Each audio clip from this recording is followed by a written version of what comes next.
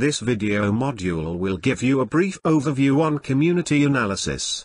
It assumes that you are new to community analysis. We use community analysis procedures to search for patterns in ecological and ethnobotanical data.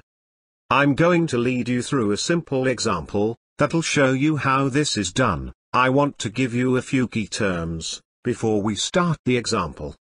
We collect our data in a form called a two-way table. This table has data arranged in a specific way. We'll examine that later.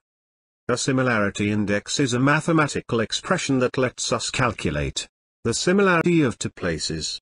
This similarity is based on how many items they share, and how many items are unique to each place. You'll see how this works later. The dendrogram is a diagram that lets us visualize the similarities of many places. Finally, we have an interpreted diagram. This is where we display our results. It helps us identify patterns. Now that you know some of the vocabulary, let's move on to the example. Imagine that you are in a forest. You look around and see some plants. If you are an ecologist or ethnobotanist, you're likely to ask yourself some questions. How many species are there? What is the diversity of this place? You wander on to another place. You look around and see that it is different. Some of the plants are the same as before. But there are differences. You are likely to ask the same sort of questions at this second place as you did at the first one. How many species are there? What is the diversity? But now you can add a new question. How does this place compare to the other place? We can now get more formal in our analysis. Each of the places that we visited will become a site on which we make our observations. We return to the first place, which we call Site 1, and list all of the species on the site. There are 3 species. We'll call these species A, species B, and species C, for convenience. Then we go to the second place, which we will call Site 2. We do the same thing at Site 2. We put all of the species that we can see on a list. Rather than making a new list, we simply add the new species to the original list. We keep track of the species which we find on each site by keeping the information for each site in a separate column. We now have enough information to show you the next step. We are going to start analyzing the species data.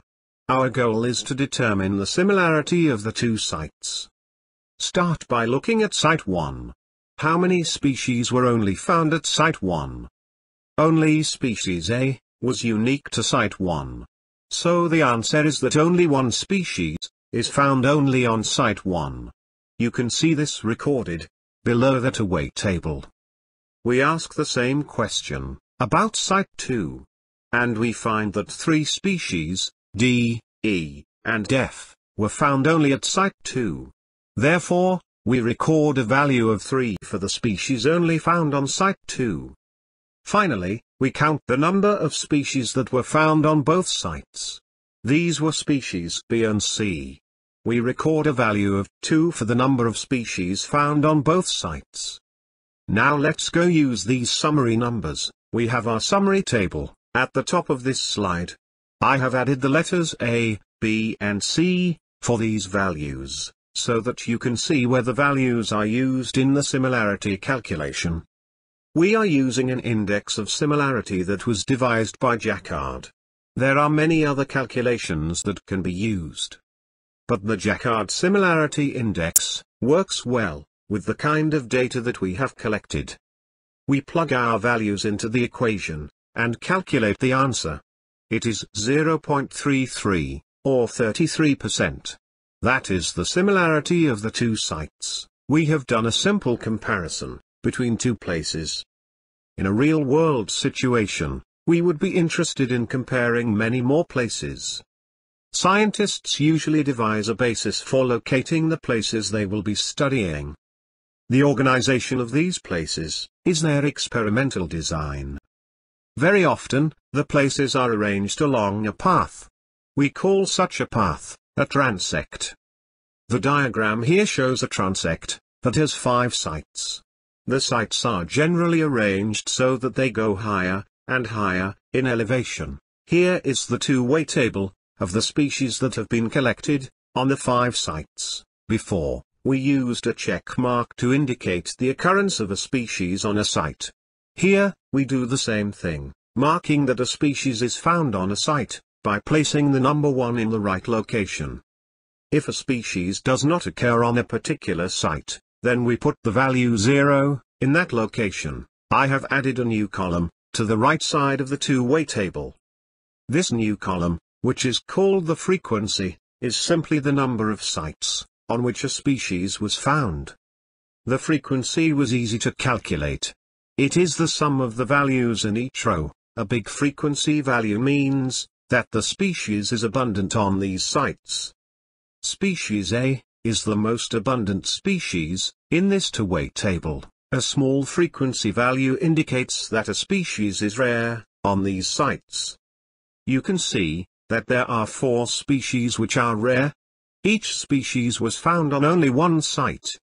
It is important to look carefully at the data, such as the frequency, in order to learn about the species and the sites. The next step is to take the two-way table and to run the data through community analysis software. Community analysis software performs the calculations for the Jacquard similarity index between all of the sites. This software then makes a dendrogram. The dendrogram lets you see the similarity of the sites in a useful visual manner. Our next step is to analyze this dendrogram. I have drawn an ellipse around the 2 most similar sites. These are sites 1 and 3. You can see the similarity between site 1 and site 3 by looking at the bar that connects the 2 sites. Follow the dotted line up to the Jacquard similarity index scale. You can see that these 2 sites are 67% similar, based on the species found on each site. The dendrogram shows groups based on the similarity linkages. This dendrogram has 2 big groups. These 2 groups are only 20% similar. This means that the species found on sites 4 and 5 are quite different than the species found on sites 1, 2 and 3. We can refine our dendrogram just a bit more. Look at the linkage of site 2 to the group formed from sites 1 and 3. Site 2 is about 40% similar to the combined group of sites 1 and 3. This makes it a subset of the larger group made up of sites 1, 2 and 3. Note that I have colored the dendrograph to emphasize the groups. Let us return to our experimental design. This is the diagram that shows the site locations along the transect. We now know the similarities of the sites. That's what we determined with the dendrogram. We grouped the sites by their similarities, and we gave each group a color. Let's add these colors to this transect diagram. I have added the colors of the groups to the diagram, so that we can see how elevation bands explain how sites are related. This is the pattern that we have been able to establish by using community analysis procedures. The example that was used here looked at plant communities along a transect. There are many more situations that have a similar sort of data. Look for situations where you have multiple places or things.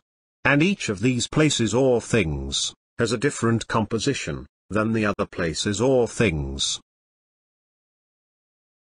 Each of these situations might lend itself to using community analysis procedures. As you become more familiar with community analysis, you will see that the two-way table is the key to thinking about community analysis.